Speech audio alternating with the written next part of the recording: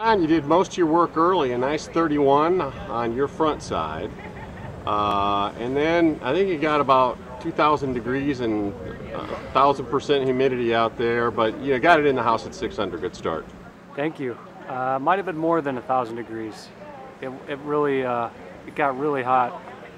Kind of stagnant on some of the holes on what was the real front nine, but my back nine.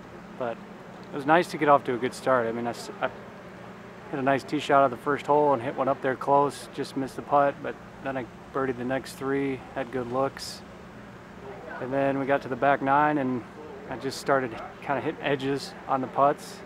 Still hit the ball pretty good.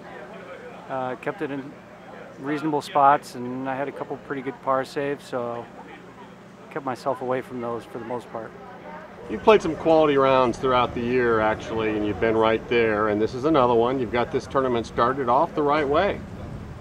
Yeah, but I know that I'm not going to be in the lead tomorrow when I tee off, and I know that there's a lot of great players that are going to make a lot of birdies, so I'm trying really not to even think about anything other than just hit the fairway and try and put myself in position to make a putt.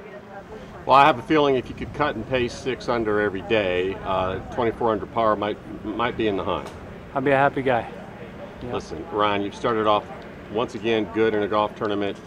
Get out of this heat, get some lunch, and we'll see you tomorrow. Sounds good. Thanks.